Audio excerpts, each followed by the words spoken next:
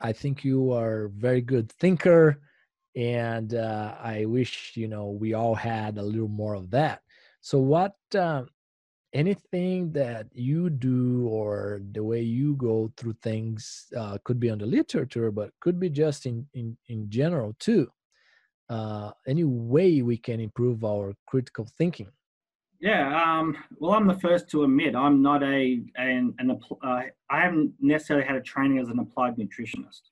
So Mhm. so when I look at nutrition, the way I look at nutrition, I look at it through through an eyes of the pig's physiology. What are we trying to manipulate, or what are we trying to change? And so that's one way that you can think a bit differently. Okay, well, what are we trying to achieve here if we change the diet from X to Y? Or we want to use this product. What's this product going to do to the host? How are we going to manipulate, whether it's a reproduction outcome, whether it's lean tissue accretion, whether it's disease susceptibility or whatever?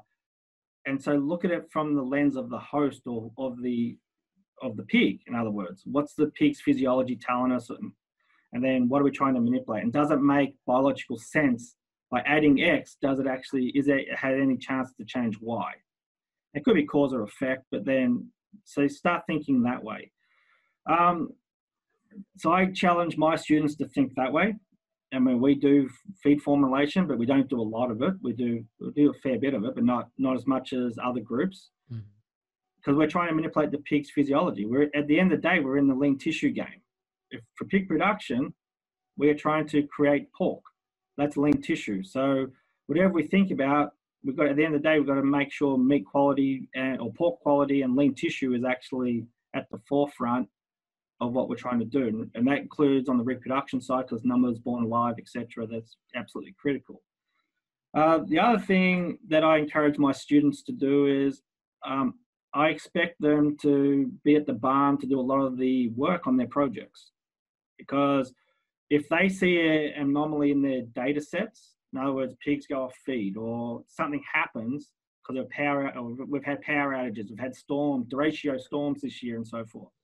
Well, they know that the problem that their data set is that because we had some influenza come through, or these pigs came in under this health status and they just were very slow to get started, or they got chilled. And so I think having eyes on the barn, on the research, and actually looking at what the pig tells us, especially for my students, so they can see that is absolutely critical for them to help interpret their data.